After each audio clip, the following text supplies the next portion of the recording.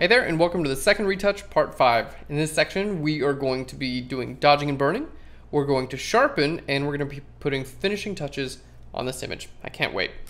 Alright, let's go ahead and hit F for full screen and create a new layer, group that with itself by hitting Command G, and we'll just call this DB for dodge and burn. Alright, now this is really pretty simple. My method for dodging and burning, well, we're just going to do the most simple method there is, just to show you that it will work well. Let's just change a layer from normal down here to soft light, and then I'm going to use my brush tool. Now we're going to use our retouching brushes that are included with our download. Okay, and then I'm just going to paint black and white on this layer, keeping my flow at about 10%. And where I paint black, it's going to get darker. See? And where I paint white, it's gonna get lighter. Okay, cool. Now, if you use that, like, that was like a super, like, kind of exaggerated effect there, but you can see how I can use, let's just zoom out and we'll go ahead and start. Using black and white to dodge and burn, for instance, this area under the eye is just a little bit dark. So what I'm gonna do is make sure my brush is set to white, and we're going to start painting white on this area just under his eye, just to lighten it up a little bit. Again, this is not affecting anything like skin texture or color or whatever. This is just lightening things up a little bit.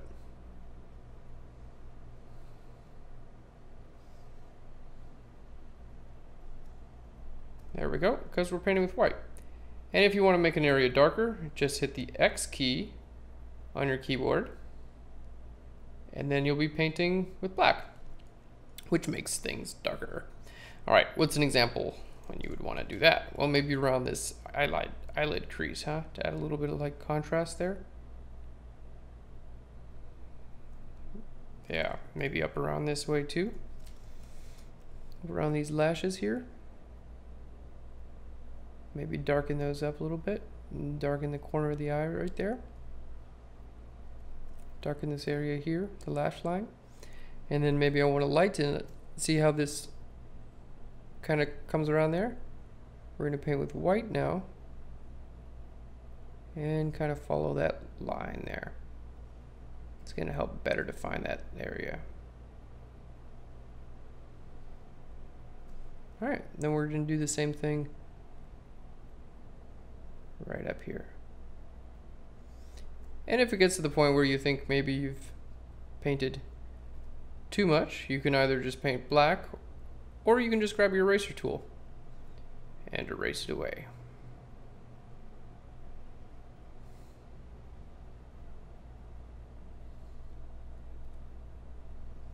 All right. Cool. Let's go ahead and paint black here, just to kind of complete that eye shape.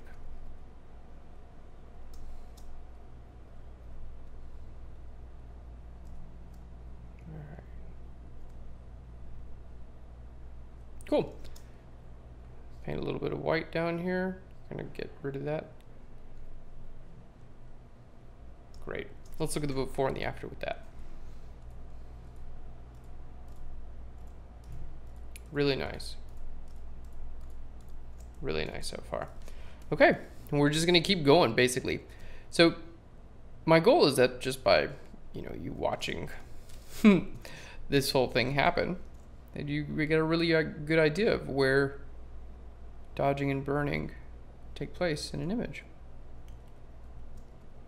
in a retouch. And then when it comes time for you to do it on your own, you're like, okay, I need to make this area a little lighter, make those other areas a little darker, and it won't be difficult for you.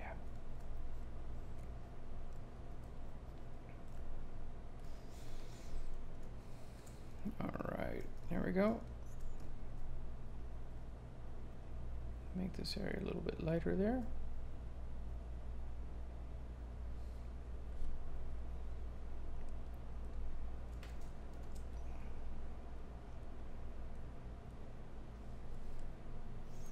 Alright, we'll paint this little line down here. right under the eye. I'm painting with white now. All right, let's go ahead and zoom out. Paint with white right up there.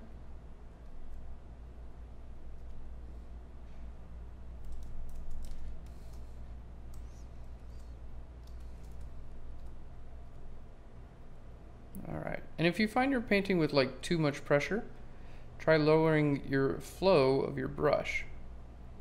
Or if you're like painting and not enough seems to be showing up, go ahead and try increasing the flow of your brush.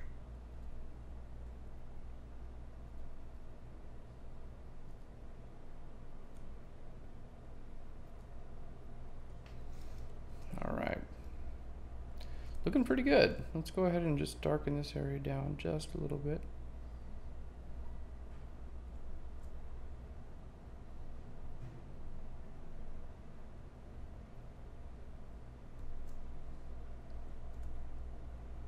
All right, we'll do the same with this area here.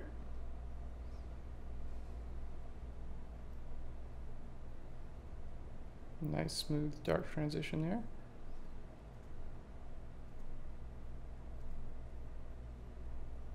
Okay.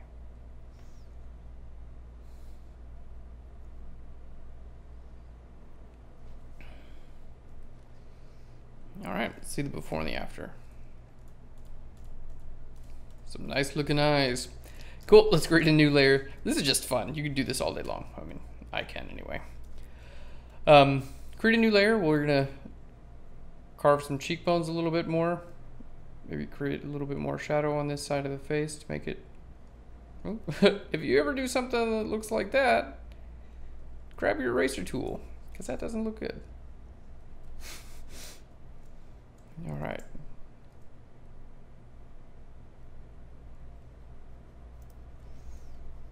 Cool. Now we're going to paint it around his head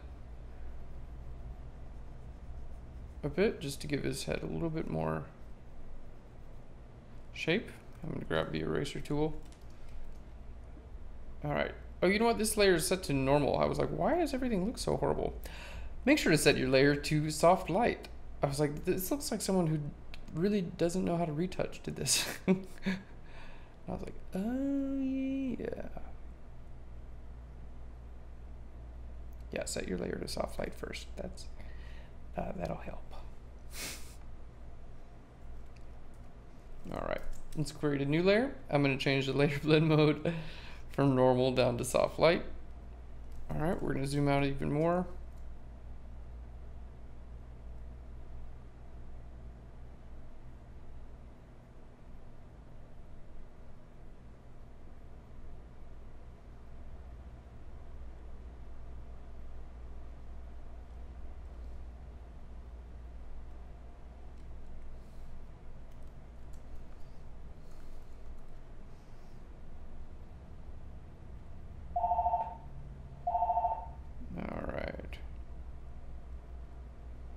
Looking at the before and the after here. Okay, let's create a new layer. Grab our brush tool, and I'm going to paint dark right down there. Change our layer blend mode to soft light. The reason I'm doing this on a bunch of different layers is that it just kind of keeps me from, like, let's say I like everything that I did on this layer, you know, but now I'm going to start on the lips. It's just a lot easier to create a whole new layer, and then I can like adjust the opacity and erase on that layer and things like that. So it's like once I'm ready to kind of move on from an area, it's not a horrible idea to create a new layer. All right.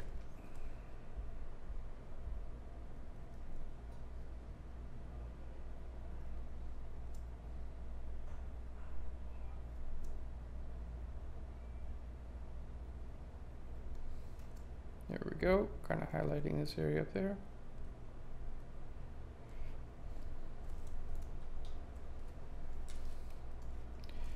Let's make that visible and invisible. You can see it looks good. It's just a little bit too much, so let's go ahead and lower the opacity of that.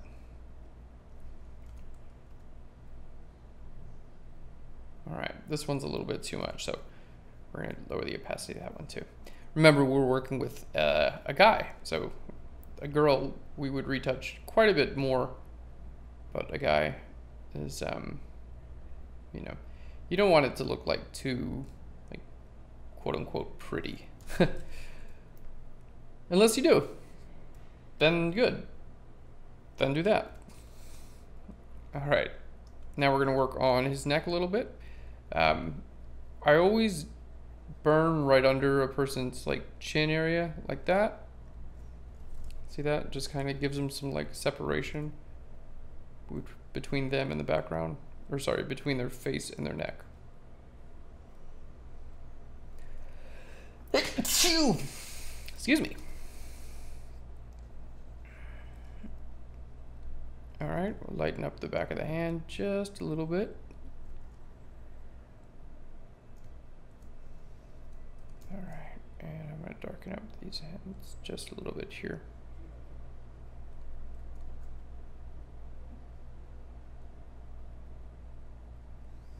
Just painting black. All right, color correction. As I'm looking at this, there's like certain parts, you know, I'm looking at an image and I'm trying to think like, okay, what do I like? What do I think could change? You know, like, do the eyes look good? Is the color correction good? Yes. This, I'm like, this area looks a little bit too retouched. So I'm gonna open that up. I'm gonna find where that is. There you are. And I'm just gonna either like lower the opacity or, you know what, I'm gonna keep that invisible. There we go. Cause he's like, he's almost a little too perfect. Let's just take this and like bring it down just a little bit in opacity. Like, yeah, so I'm gonna hit the V key on my keyboard. V as in very nice or verisimilitude. And I'm gonna hit the number 0, and that's going to change the layer opacity to 100. If I hit the number 3, my layer opacity goes to 30. Okay? So it's a really easy way to just change the layer opacity and kind of get a good idea of, you know, what works. All right.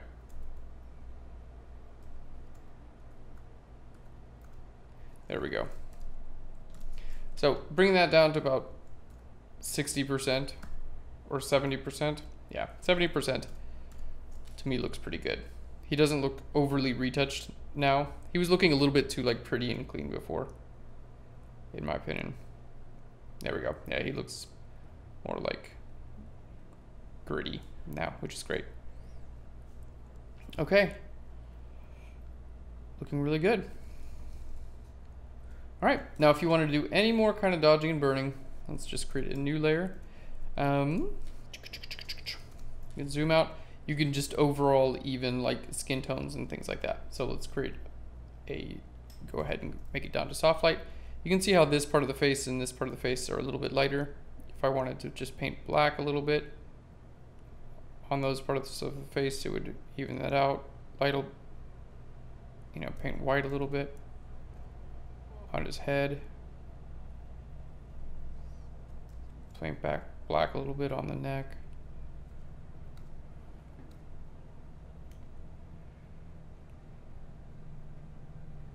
All right, so let's see the before and the after with that. So you can see just like there's the before and the after, just evening things out, right? So dodging and burning can be at like a very super close level too. Like look at this, what we did, you know, at this level, right? That little stuff like in and around his eyes makes a difference, right? But then when we go out here and turn this layer on and off, you can see it works at this level too with a giant brush, okay? So yeah, dodging and burning is just like a super powerful technique. There we go. And that image looks a lot more finished now. Beautiful. Okay, well the next thing to do, we're gonna create a new layer. Go ahead and group that with itself. I'm gonna call this sharpen. Okay, and we're gonna make a stamp visible. Shift Option Command E as an elephant to make that stamp visible layer. I'm gonna hit Shift Command U to desaturate it. Okay, and now we're gonna change it from normal to overlay, and I'm gonna hit Control J a couple times, which just duplicates that layer over and over again. And we're gonna go ahead and make all of those invisible. All right, now this layer we're gonna run a high pass filter. So I'm gonna go to Filter, down to here to other, and over to here to high pass. Okay, now the goal here is we're going to create several different high pass layers that are going to sharpen this image. This is a relatively similar process to what we did with our first complete retouch. It's pretty much a standard part of retouching and finishing images. All right, so there we have our first radius of 5 pixels. Okay, let's make this layer visible. Another high pass adjustment layer, and we'll go to 10 on this one.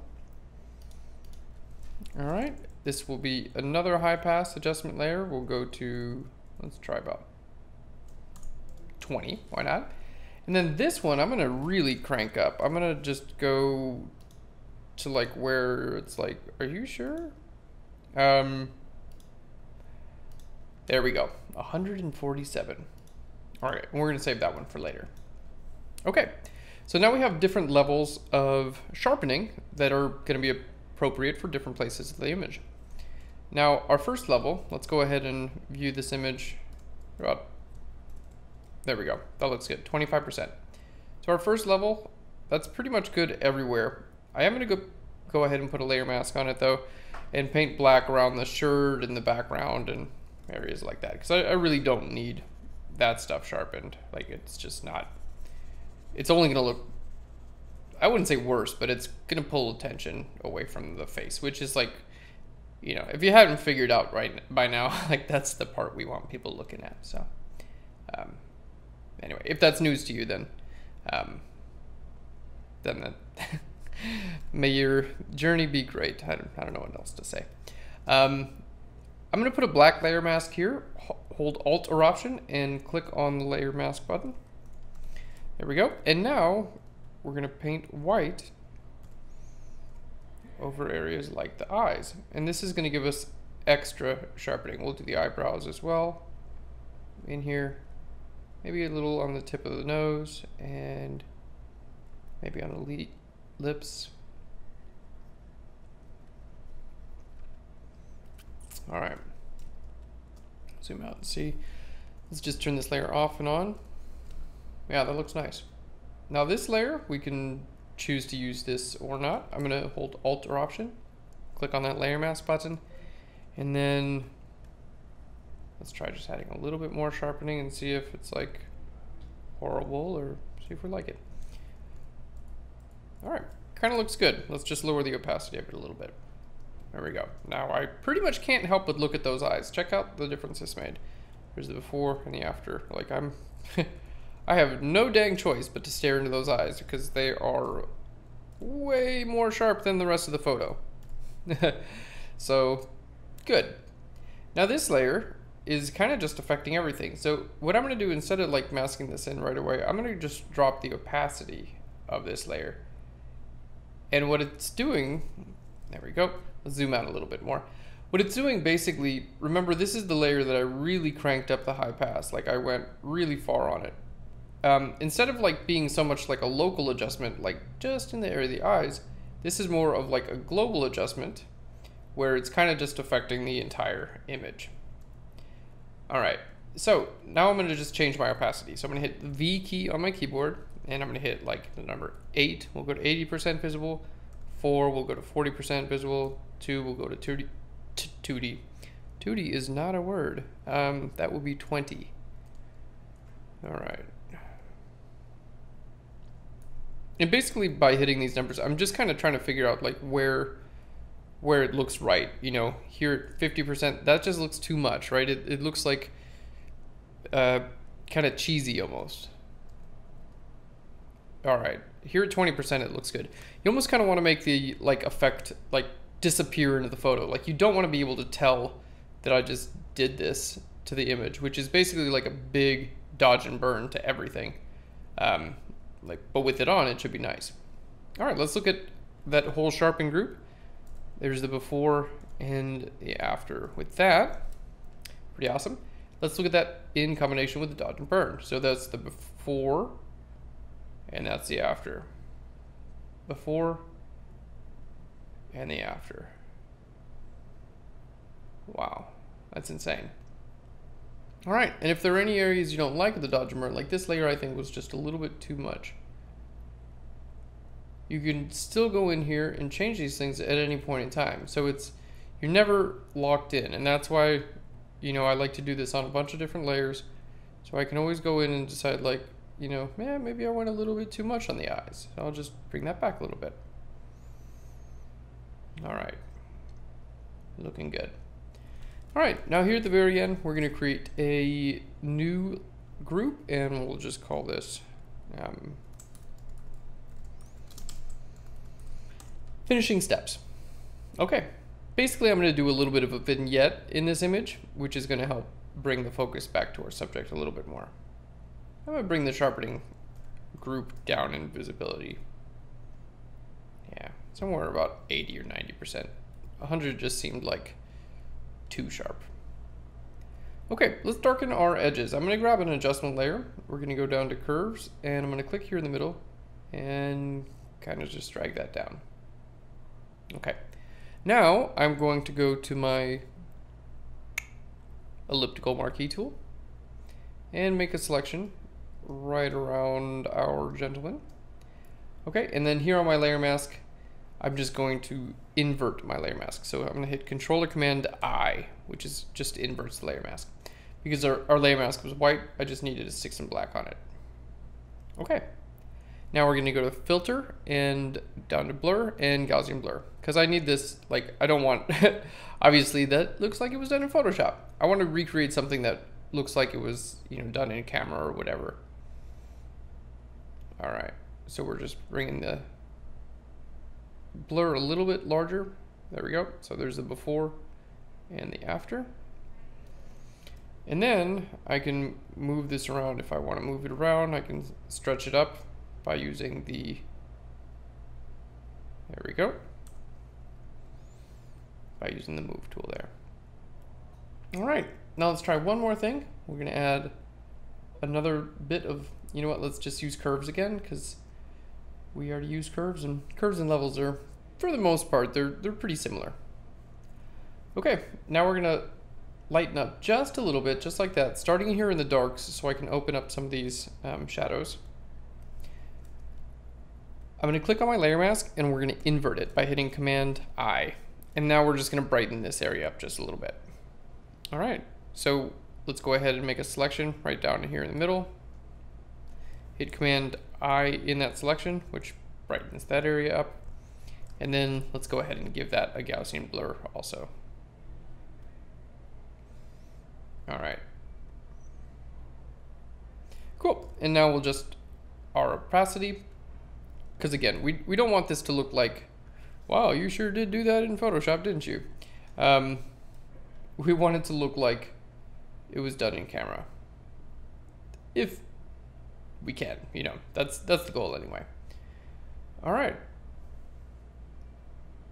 Cool. Now we'll see about putting like a tiny bit of a, I'm debating whether I want to put some color in there. In a levels adjustment layer, we're gonna go to our blue channel, okay? And then I'm gonna try to pull up just a little bit here, giving some blue into the shadows and some yellows into the highlights. Now I can click here and use my up and down arrows to do that. I just feel like just a little bit of it could be really nice in this photo. I don't know 100%, but his skin is so nice, and just, this is what's called like cross-processing.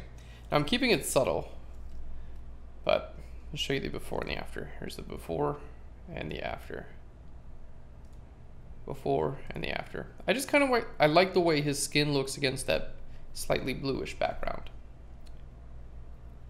Yeah, I do. I like that.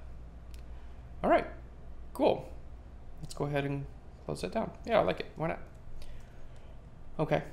Now, here in my vignette layers, you can see what a good job they've done at making us actually look at our subject. Lower the opacity of that a little bit more too.